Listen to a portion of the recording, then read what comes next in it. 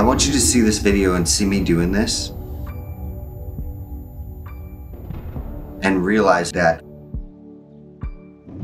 maybe you can do it. Some things I had to do multiple times, but I got through it. And I learned each time from every failure. Failure's not a bad thing. You learn from those things to help you the next time you try to do it.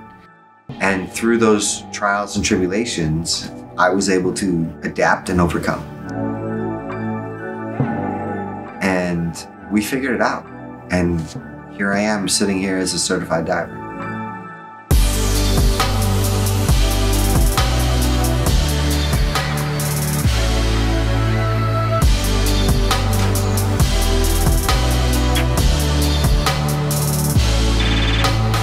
I'm Bob Terdash.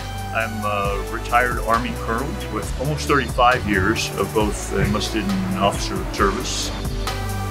And I was Bryan Anderson's battalion commander.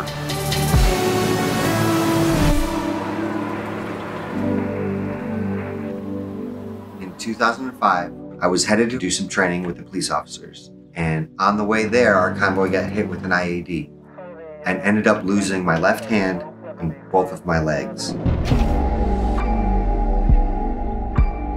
A month after he was blown up, I was able to visit him in Walter Reed.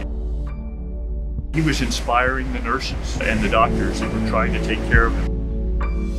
Today, he's trying to inspire others, and I wanted to help him continue that trail of inspiration.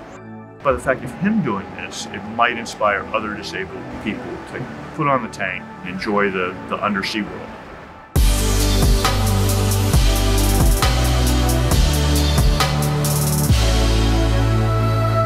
I still have things to work with, and I have that willpower. When you accomplish something that you've been working on for a year or two, and you finally finish, it's just like, wow. You always have that thing in the back of your head like, well, maybe you're not gonna get there. Maybe you will, maybe you won't. Maybe something will limit you. Well, wow. Sorry, didn't mean to splash water, but that was actually really, really cool. That was so cool. Like, much better time in the kelp this time than last time. And I felt like I was in control. For some reason, I just really like being underwater. I got scuba certified.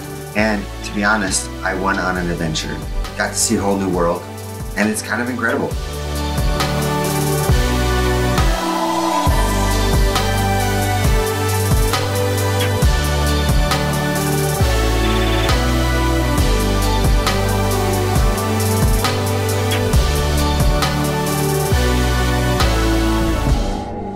If you've ever thought about wanting to dive, and you're stopping yourself because your mind is stopping you, you think you can't, I want to show you that you can.